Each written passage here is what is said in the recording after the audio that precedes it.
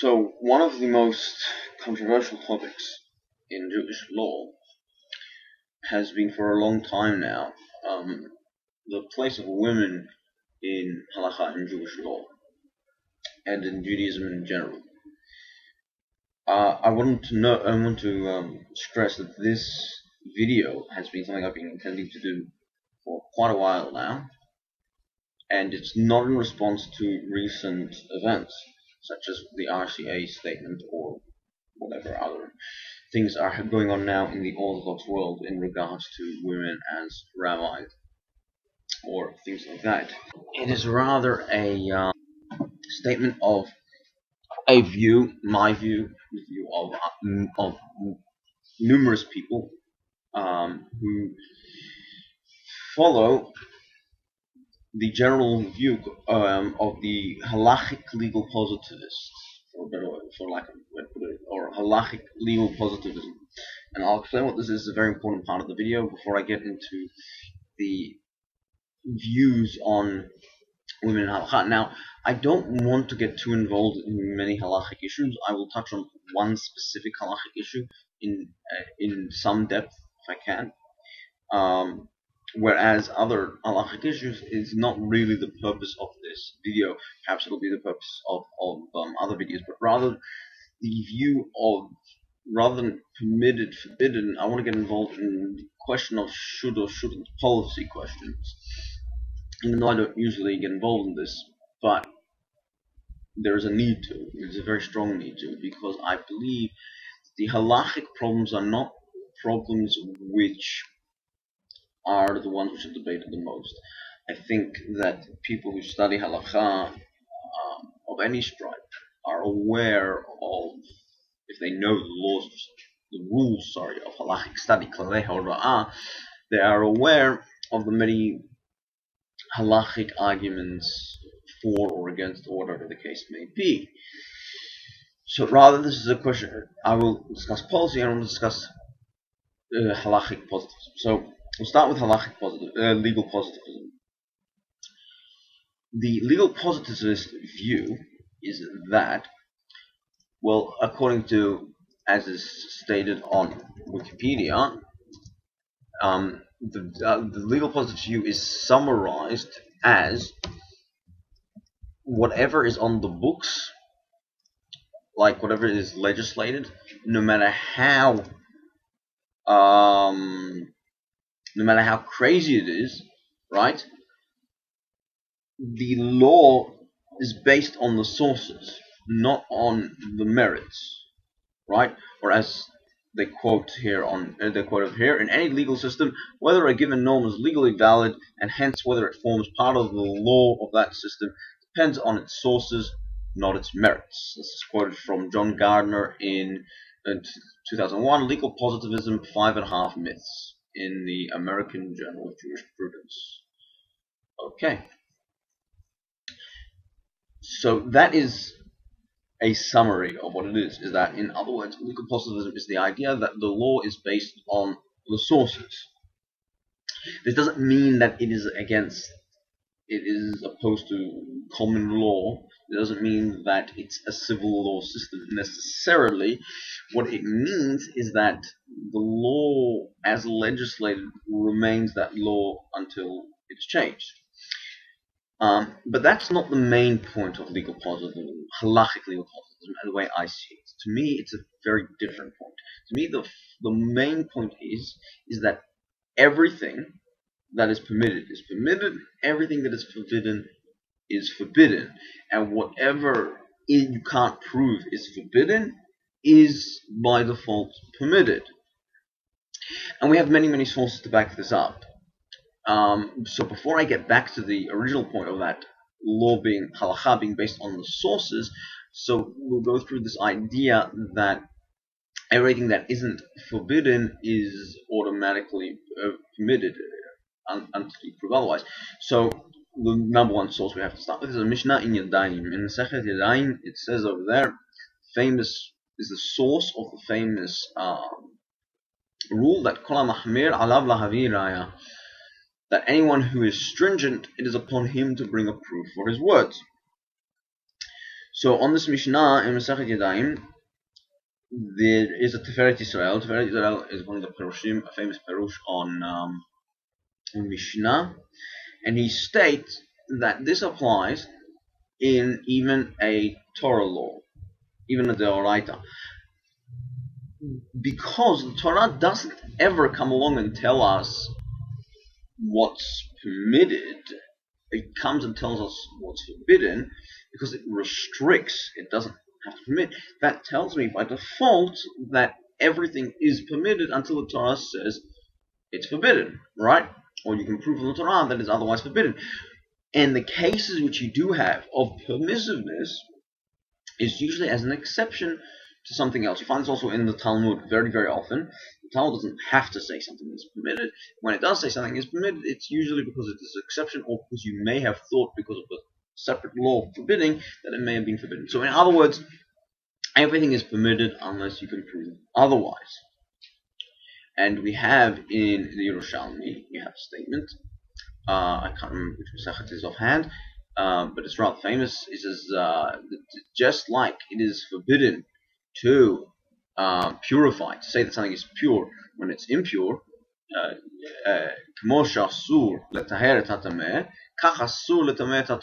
similarly, it is forbidden to make impure that which is pure. Similarly, in Rabbeinu Nissim Gaon's Viduyim, which was stated by Sephardi Jews on Yomim Noraim, and as was once pointed out to me, is stated by Ashkenazim who do Seder Yom Kippur Katan. So it says over there, one of the Viduyim, one of the things that person says his one of his supplications out of repentance is that, as he states, as the Shehitarta Asarti, that the Asarta Hitarti. That which you have permitted, I have forbidden, and that which you have forbidden, I have permitted. So, in other words, we find numerous sources again and again that not only is it wrong, it's even forbidden, and something that a person has to do repentance for, to make up for that which he prohibits the permitted or permits the prohibited. Now, permits the prohibited we know, because you're obviously going against the law. But prohibits the permitted means you are essentially adding to the law. That is forbidden. So then we find other sources, like for example, in the Talmud it says Kol mosif goreah. Anyone who adds subtracts. By adding, you consider to be subtracting from the actual law. You are the same as someone who permits the forbidden, because whenever you add, you are always subtracting. You change the meaning of the law, the essence of the law. Similarly, we have the statement in Talmud, Lo dai lachamash asra Torah. It's not enough for you what Torah forbade. We find also the Nazir. Yes, so the Nazir, he has to give a korban chatat, he has to give a sin offering, and things like this. People who take upon all these things which the Torah did not prohibit, and they make them into prohibitions, so that is in violation of the principle of Halakhic positivism. Now, a lot of Halakhic systems, or ways of seeing Halakha, don't really accept Halakhic positivism.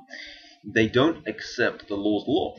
One of the outcomes of saying that everything is by default permitted until you prove it's forbidden, in other words, or everything that in other words, proof comes from where? From sources, from the stated sources, the authoritative sources of Am Yisrael in Halakha, in Jewish law, and they are, of course, only things which are enacted by for the nation, by the national Bedin, the Sanhedrin. As we know, that's the Chamim very clearly. We know the Psukim about V'asitim kechol asher yurecha is talking about Bedin Gadol, as we see clearly from Masechet Horayot, Masechet Sanhedrin. Also, similarly, a Bedin of a local community. And by the way, we'll get back to this because it's very, very important for the topic which we will discuss a bit later on.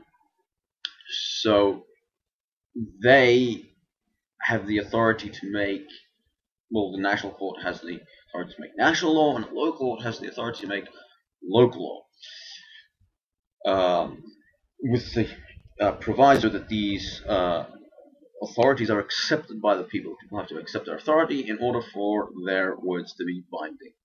Okay. So that said,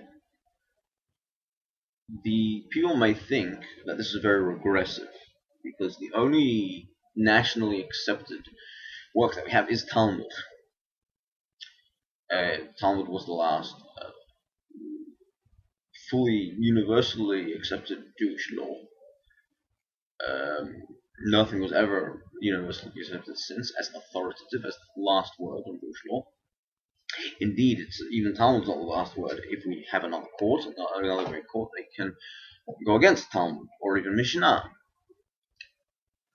So the question is a question now of policy. So the view of people who think the way I do is that when it comes to women in halakha, it's not a question of what women should and shouldn't be doing. Should women be rabbis? Shouldn't they be rabbis? Should they do this? Should they do that? Should they wear tefillin? Should they not wear tefillin? It's a question of, is it permitted or is it forbidden? Right? If women are allowed to wear tefillin, then they may. If women are allowed to get an aliyah to the Torah, if the tzibur is mochel on tzibur, then they may. If women are forbidden from saying a beracha on a mitzvah that they are not chayavot in, then they may not. It's not a question of should or shouldn't. There's a question of forbidden, permitted. If it's permitted, that's their choice. If it's forbidden, okay, it's still their choice. But nonetheless, the only question should matter to Jewish religious leaders is whether it's halachically permitted or forbidden. There is no precedent in Jewish law for judging someone on the basis of their intentions. It doesn't exist. We don't judge on the basis of the intentions. Sorry, that the rabbis see. Like, for example, when Orthodoxy sees that they see that it's not lishma, it's not for the correct purposes. They think that a lot of women are doing it for the correct purposes. Well, that may or may not be the case. It's completely irrelevant. The question is, on what right do you have to restrict someone from something which the halakha permits them to do? If the halakha permits them to do, which we'll touch on, we'll discuss it. So, to people who think like me, it's not a question of should or shouldn't is not the concern. The question is only forbidden, permitted. So let's look at an example. There's a certain, I think, double standard in Orthodoxy. The halakha, as stated in Mishneh Torah, but even stronger in Shulchan Aruch, because Shulchan Aruch takes these two halachot and he puts them next to each other.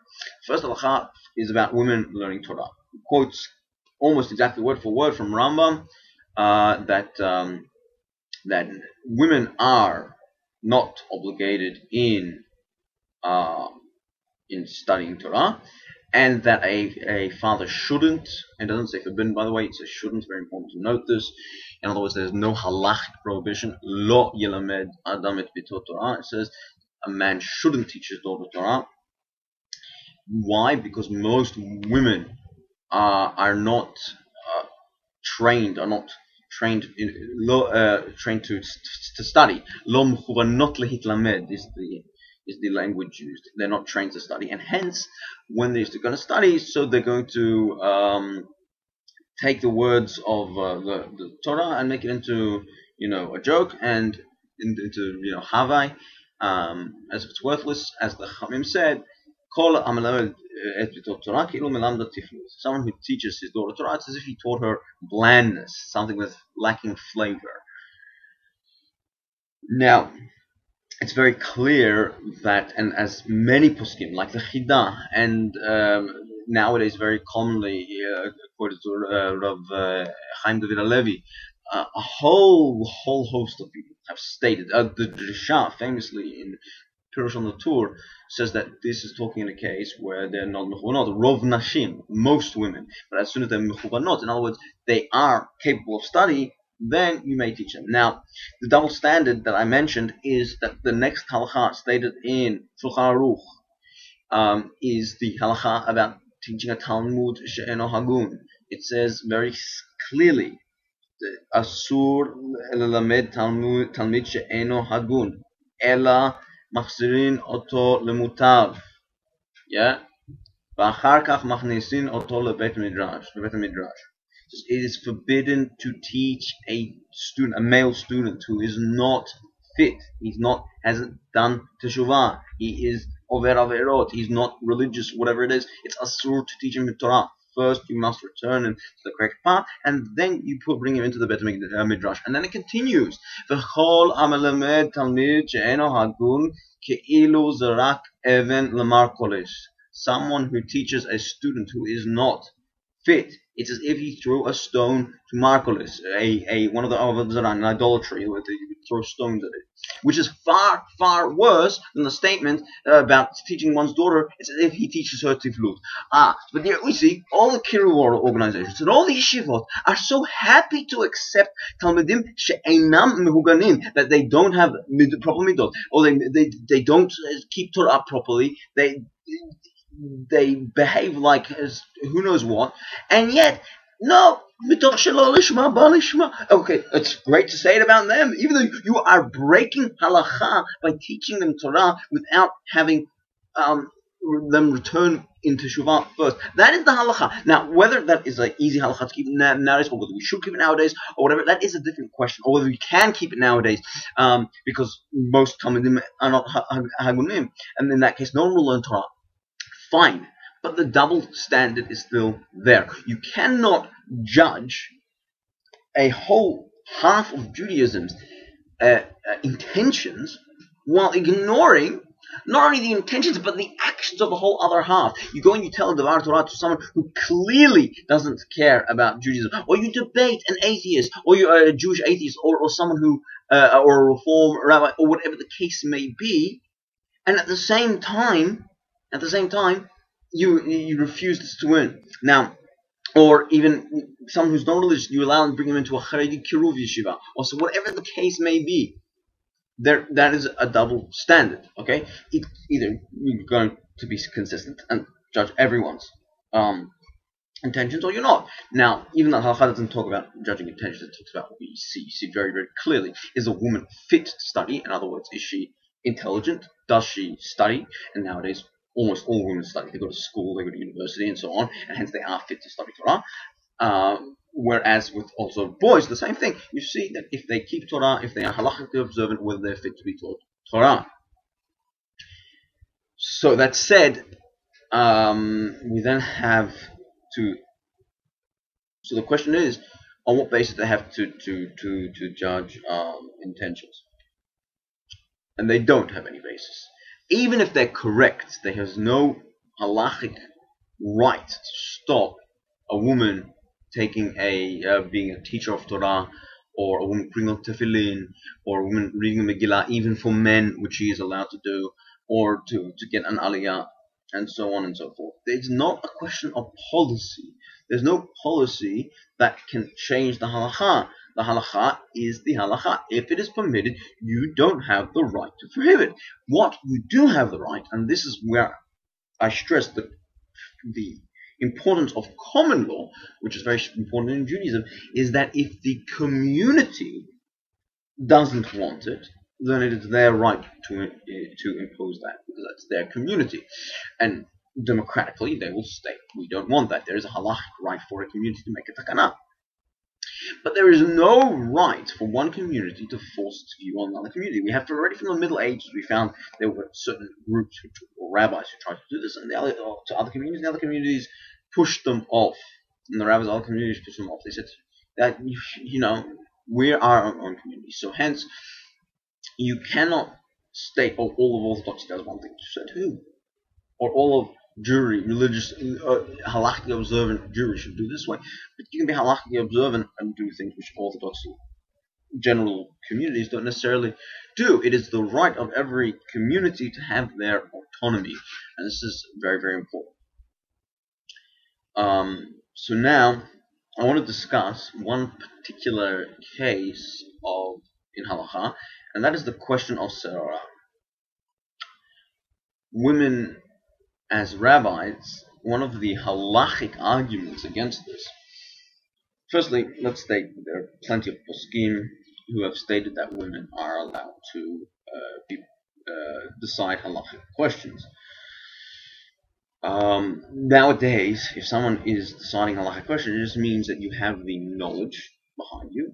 This is what the view of the Jewish legal positivists, because we don't view any change of halakha as valid, but rather what the text states until such time as there's a synergy, is anyone who has the requisite knowledge can tell you what the halakha is. They don't need a fancy title, and they don't need the idea of these semicha certificates, which is a relatively late invention, which was actually opposed by Don Yitzhak Abarbanel. He wrote a letter opposing these tests and certificates when he heard that they were being given in Eastern Europe. Nonetheless, leaving that aside, so anyone who knows it may state what the halakha is. People who want to compare this to dayanim, to judges, are heavily mistaken, because, and we'll actually, you know what, we'll get to that in a minute. Serara. This is the argument that's most often bring. Women in positions of authority, that's how they sum up the halakha of Serara. And where do they get it from? They get it from Rambam, because in the Sifri, it says, firstly we'll read the Rambam, and then we'll get to the Sifri. It says in Hilchot Melachim Perak Aleph, Halakha Vav or Hey, depending on the version of the Rambam, Ein Ma'amidin Isha B'malchuth, Shene'emar Melech V'lo Malka, וכן כל משימות שבישראל אין ממנים בהם אלא איש. Okay, we never, it is forbidden, ein means forbidden, to stand a woman in government, in kingship. As it says, melech, it says king, which is, of course, in the language of men, it's masculine. V'lo malka, it doesn't say woman. Right? And then Rambam says, V'chen kol mesimot b'Yisrael, and simply all appointments that are in Israel, we don't appoint except a man. We don't put anyone except a man. Okay? There are also other exceptions, gerim, so on, things like that, which we don't necessarily put. Now, the Sifri, everyone asks, oh, where does Rambam get V'chein kol mesimot b'Yisrael, all these things in this?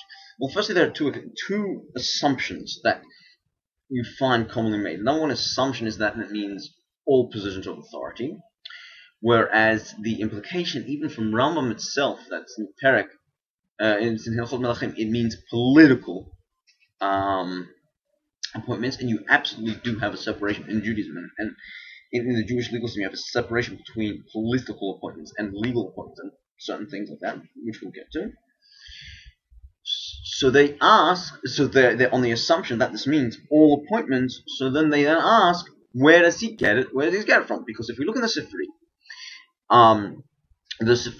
on Shoftim, and I'm looking in the Horowitz and Finkelstein edition in Hebrew, it's on Devarim Perek Yudayin Pasuk Tet Vav, and it says, Som Tasim Met Mana Achar Tachtav. Yeah, you should put upon yourself a king. So then the Halakha says that if he dies, you put another one in his place. Melech v'lo malka, a king and not a queen. Right? Then it continues, which isn't relevant to us at the moment. So then everyone asks, where does it come from that all appointments? Well, if they would read a bit further down in the very same Sifri, and this is in the Finkelstein and Horowitz edition, it's on page 209. It's on line 8. No, sorry, line 5. Line 5, on page 209, on Shoftim. Davar Acher, another thing, another explanation. Some Tasim Alecha Melech, you shall surely place upon yourself a king. Mitzvah aseh, right? It's a positive command. Lo tuchal leter alecha ish nachri. You're not able to put upon yourselves a foreign man.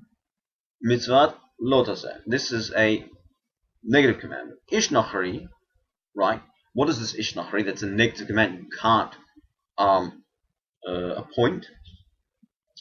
Mikan omru ha'ish memanim panes al sipur ve'enu memanim ha'isha panes al sipur. Okay, from here they learned that a man can be appointed as a parnas, as a leader of a congregation, but we don't appoint a woman as a parnas, as a leader of a congregation. In other words, a political appointment. Congregations had, and to some extent still do, have political appointments, right? You have a board, you have a chairman, chairperson, whatever, and you have board members. You have those who have positions of actual authority. Rabbis, just now, Rambam is clearly talking about political appointments. We see v'chein kol misimot Israel, we can state, comes from lo memanim parnes or parnes. In other words, that is the only source. That Rambam doesn't make things up. He states things which I always we could find in sources. That's the only source we have. Hence, and anyways, in the context of Hilchot Melachim, it's talking about the political appointments. It's not talking about rabbinic appointments, and we'll get to this in a minute. So now, the next assumption that's being made is that being a rabbi is a position of authority, as if rabbis have authority nowadays. But they don't. They don't even have real semicha. And even if they did, they wouldn't have authority. The only authorities are batei din, are courts. We find throughout most of Jewish history, and until very recently in Sephardi Jewish history, that rabbis were considered the Chacham. Rabbi was considered an advisor of Jewish law. But the leaders of the community, the Nagid, or the Nasi, or the Parnas, or whatever, however it was, they were the leaders. And this was the case also in Europe for a very long time. Now, it could be that the rabbi could also be, at the same time, a Nagid. Right? Rav Shmuel HaNagid was or Rav Yehuda HaLevi. They were political leaders who were at the same time Halakhic authority, Halakhic experts, for lack of a better way, because authority doesn't really fit, because there's no legislation. You can't have an authority. The only authority can be a locally accepted court, which can make local decrees on the proviso of the community accepting them. In other words, it's the authority of the community. Now, a rabbi, the assumption that a rabbi is a place of authority, who said it's a place of authority? There is no halakha, right, that requires me to listen to a modern day rabbi. It's true that Orthodoxy, some parts of Orthodoxy, take the halachot about having to listen to a teacher, or take the halachot about having to listen to a rabbi who has actual semicha, halachic semicha, or is part of an actual court, and they try to apply this to rabbis nowadays. But the fact is, it doesn't apply. The fact is that it's very clear we're talking about real rabbis with the semicha. And even in the case where they were real rabbis, I don't believe that that's what the halakha of Serara is talking about. It's just political, right? We have the case of the Dayanim. So why in Hilchot Dayanim, why does it not say that a woman is forbidden to be a Dayan, a shofetet or whatever because of Serara? No one says that. They say it's forbidden because a woman is forbidden to be a witness. Of course, she's forbidden to be a witness. She cannot be a judge at the current point in time until Sanhedrin will change that. Obviously, at one point in time, it was possible because Devorah was a shofetet. That is the peshat of the pasuk. And obviously, at some point, the Sanhedrin changed it. You find that many Ashkenazi Rishonim are unaware very often of the time axis of where the halakha changes, and so hence they find there's an assumption that halakha was always that way.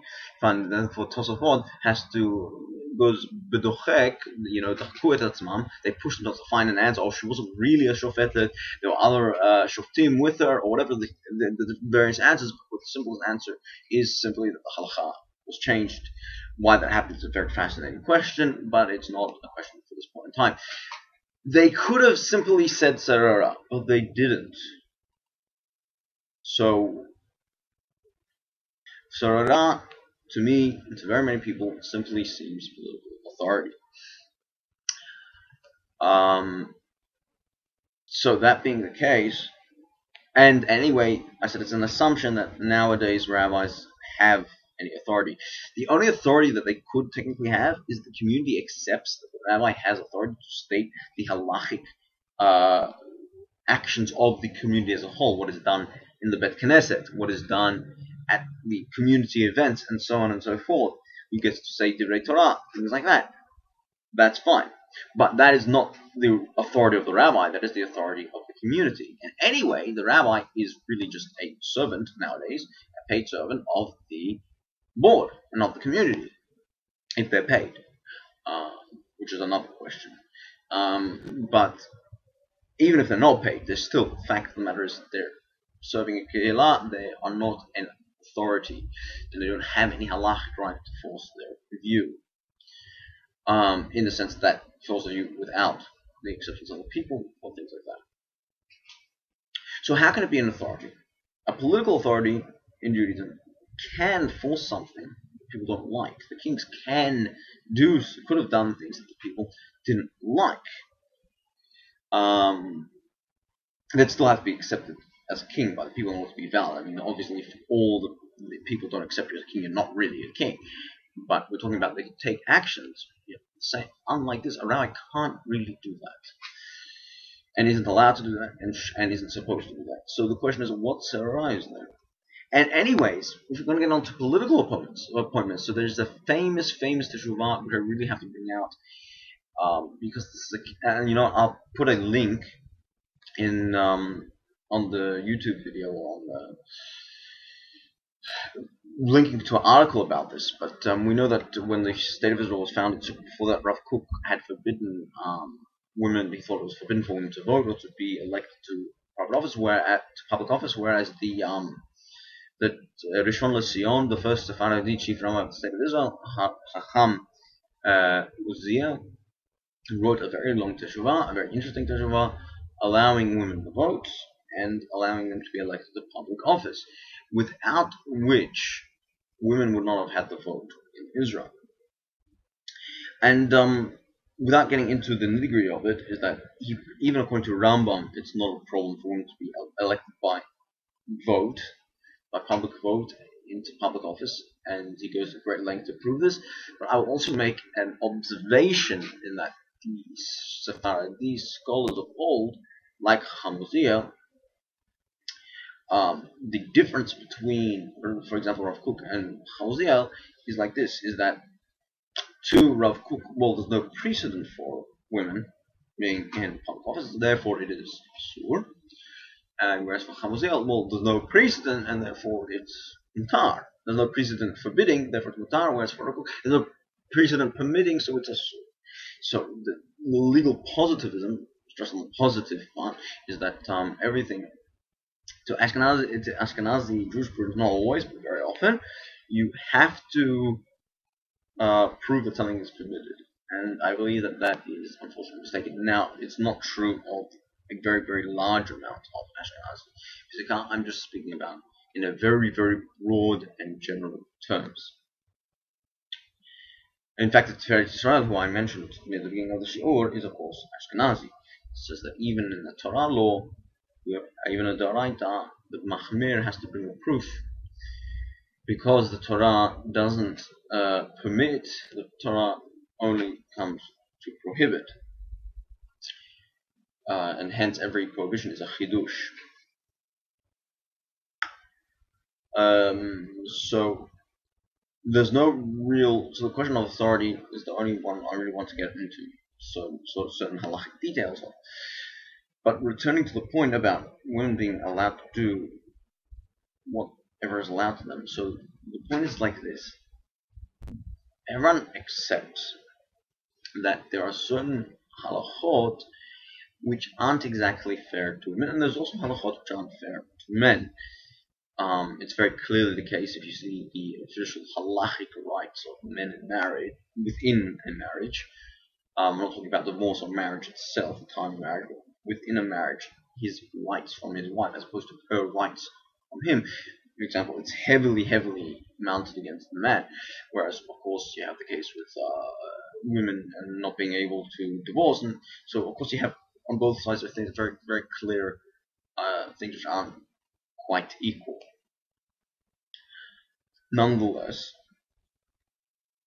what the Torah does allow, no one gave anyone permission to prohibit, and no one gave anyone permission to judge a person's intentions. Even if you're right, it's not your right to prohibit someone from doing something because you think that they are doing it for the wrong reasons. I think that this idea of leaving people alone, as long as they're keeping halakha, even when they're not keeping halakha, but just leaving people alone is so important in that it can't be stressed enough. You find that so many chumrot, on top of chumrot, people say, oh, it protects those who keep halakha. But we find really it doesn't protect those who keep halakha. It doesn't allow a great many more people to be religious, to keep halakha. And hence the idea of letting each kehillah, each community decide for themselves, let each person decide for themselves what they want to do, that should be the general policy, in my opinion, when it comes to these matters. So Be'ezrat Hashem, we shall hopefully see a rise in women involvement in Torah matters. And speaking about precedents, as I mentioned precedent about women as religious leaders, we do actually have precedent, and even post-Talmud, without even going as far back as Beruria or Devorah Neviah. We find much more recently, we find Asnath Barzani was appointed as a head of the yeshiva after her father's and husband's, I believe, death in Iraq. She was a and rabbis sent her questions in halakha. She wrote Teshuvot. We find that the Yavetz, Rav Yaakov Emden, writes about his grandmother. His grandmother was learned, and even brings her opinion in a Halakhic Teshuvah. He named also one of his books after her. We find also Rabbinit Miriam, the grandmother of the Maharshal, Rav Shlomo Luria, that she was also a Rosh Yeshiva and Rosh Yeshiva in Europe, and she taught Gemara to men, to boys. So we find that this, and no one ever worried about Serara. We don't find massive controversy in the works which discuss these people. We don't find it. We do find by the Moed von Ludmir, the maiden of Ludmir. She was a Hasidic rebbe, and we find a lot of controversy. Then, I would put it down to a certain level of chauvinism, because even her supporters, the different rebels who supported her, said it because she has the soul of a man inside her, or whatever. But besides that, we do have precedent. We have the same thing as well. It's quoted, for example, in Gabriel Sinner's work, Nite Gabriel on Nida. In the introduction, he quotes about the Ben Ish Chai's niece, I believe it was, who married Harav Yehuda Sadka, who was the Rosh Yeshiva of Porat Yosef, that she would answer the questions of Nida. A woman would come to her and question Nida. She would check also the Marot and all that. That was all done by her. It wasn't done by her husband. It was done by a woman, and she was poseket in Nida.